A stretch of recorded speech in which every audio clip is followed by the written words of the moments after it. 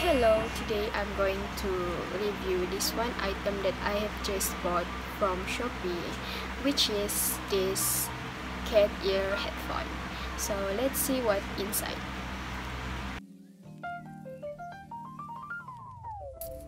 So this is the packaging of the cat ear headphone, and I can say that this packaging is quite nice and good.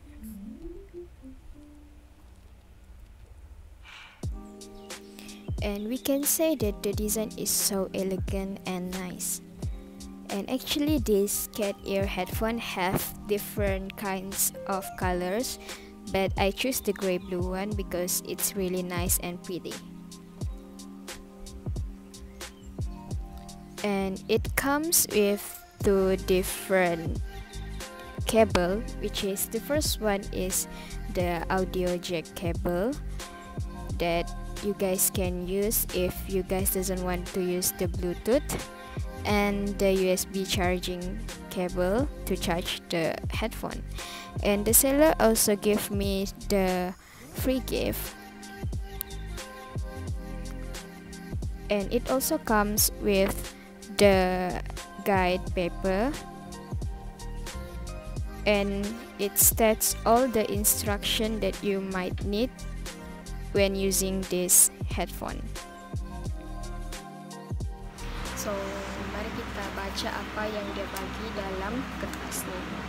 So, dia cakap this headphone punya Bluetooth version is V5.0. Dia punya battery specification is 400 mAh, built-in rechargeable lithium-ion battery. Dia punya charging voltage is 5V/1 ampere. Charging time is about 2.5 hours. So this headphone dia ada 4 button. So if you guys want to turn on this headphone, just press this power button more than 3 seconds and it will turn on. Sama juga kalau kamu mau turn off this headphone, just press this power button more than 3 seconds and dia akan turn off.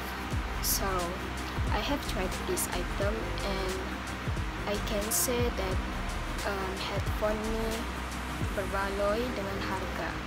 Sebab kalau kamu pernah beli headphone yang murah, sound dia akan literally lambat sampai ke headphone yang kamu beli.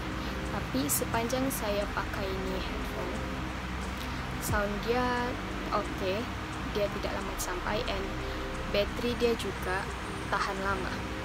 So kamu boleh lihat juga dia punya design is cute and elegant, and dia ada cushion di sini, jadi kamu tidak akan sakit telinga kalau pakai ini. Jadi saya recommend untuk kamu beli ini, terutama yang suka main game ataupun bubbles yang suka barang yang comel. Jadi itu saja review saya untuk hari ini.